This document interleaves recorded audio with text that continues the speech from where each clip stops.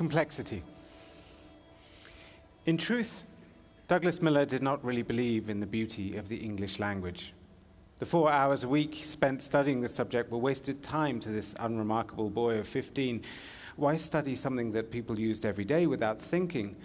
At least with French or German or Italian, there was some knowledge involved, some hard facts, but to study his own language was like studying chewing or standing up. Language was a tool. Books were what you read on the beach when the sun was too bright for the screen on your phone.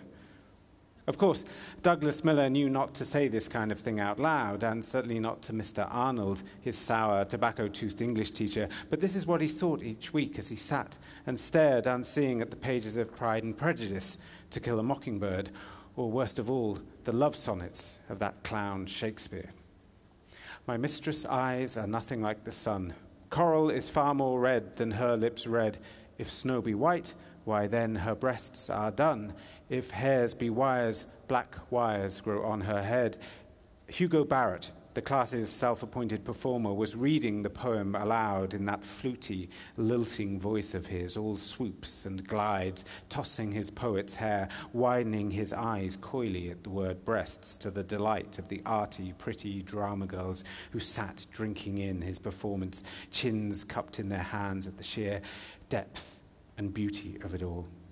Douglas felt the chewed end of his biro crack between his teeth and turned instead to the sports field, where a scrappy, half-hearted soccer match was being played by sodden third-years, shoulders hunched uselessly against the rain. It resembled a scene from a prison film, yet even that would be preferable to poetry. "Miller? Mr. Miller? If I can drag you away from the match for one moment." Douglas felt the suck of his hand on his cheek as he jerked straight. "Could you repeat the question, sir?" Giggles in the front row. "The bard," he grinned. Mr. Arnold was the kind of teacher who delighted more in his pupils' failures than their success.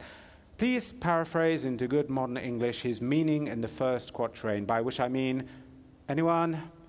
"The first 4 lines," snapped Hugo Barrett. "Indeed, the first 4 lines. So, Douglas." Douglas scanned the words. He means his girlfriend is nothing special." "Thank you, Mr. Miller," drawled Mr. Archer, verbally patting him on the head. "You have the soul of a poet." Douglas cursed Shakespeare under his breath, bit down hard on his biro, and tasted ink on his lip. An average boy of average ability, Douglas swam in the middle stream of an adequate school, causing neither anguish nor excitement in his teachers or fellow students. Of medium height, his hair was somewhere between brown and beige, his complexion averagely flawed for a 15-year-old boy. His face, well, in the unlikely event of Douglas committing a crime, the witnesses would have a hard time describing his face, his features tending towards a not unpleasant flatness. He looked like a boy. Thought like one, too, sometimes happy, often sad, occasionally filled with fear, anxiety, shame, rage, confusion, and lust, all of which he did his best to conceal.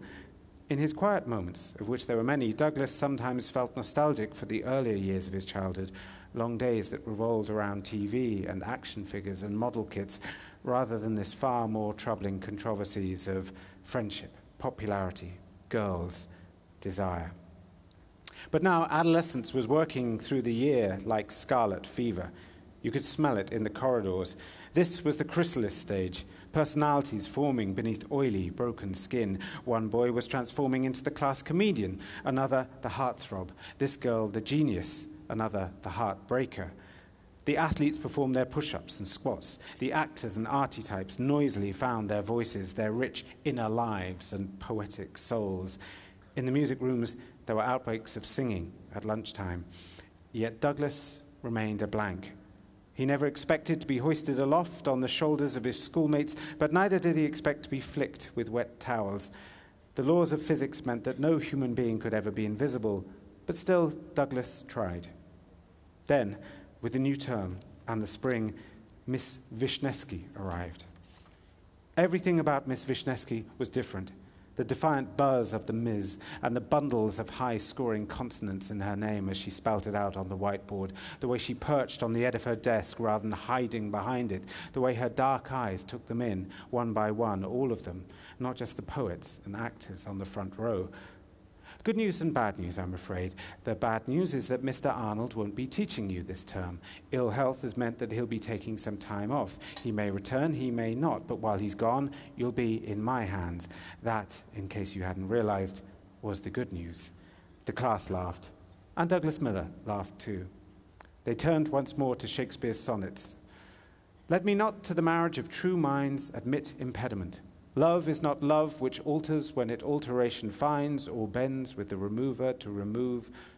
He watched her as she read, book held high, pinched between finger and thumb, like a chorister. She was fairly old, 28, 30 maybe, with black hair cut in a geometric bob and skin the colour of... He couldn't think what her skin reminded him of, but her name suggested there was something European about her, East European, Polish, or Russian maybe. Perhaps it was the eyes, fractionally wider apart and surrounded by dark skin, or the pleasing, wide planes of her face, the kind of face you'd see in a spy film, beneath a fur hat. Love's not time's fool, though rosy lips and cheeks within his bending sickle's compass come. Perching on the desk, she tugged and twisted at a long, tight skirt in some kind of heavy, dark grey material, tapering tightly to the calves, drawing attention to ankles which were dark-skinned and dappled with the kind of bruises and cuts that you get from bicycle pedals. Through the toes of her elegant scuffed shoes, the red of her nails matched the colour of her lipstick. Lipstick. She wore lipstick to class. What was she doing here amidst the bad skin and awful hair, the atmosphere of cabbage and coffee breath and overactive glands? Love alters not with his brief hours and weeks, but bears it out even to the edge of doom. And she was pretty, of course, but not magazine pretty, the magazines that Douglas stacked in piles beneath his bed. To the extent that a 15-year-old boy could be said to have such a thing, Miss Wisniewski was not Douglas's type. With her round, soft body, it was hard, for example, to imagine her playing volleyball, though he would no doubt try later. But to sit and look at her on a damp Tuesday afternoon, to drink in her face and her voice, a confiding, musical English or alto, like a voice you might hear on a radio late at night, or, even better, a voice you might like to hear in your ear, close and warm, well, that wasn't so bad after all. He rested his head on his hand and closed his eyes and actually listened. You're not asleep, are you? You there? I'm sorry, I don't know your names yet. He realized that she was talking to him. Douglas, miss, Douglas Miller. Douglas, have I put you to sleep already? She was smiling with tight lips, mock scolding him. No, I was just listening. Yeah, right, smirked Hugo Barrett. So what did you think of the poem, Douglas?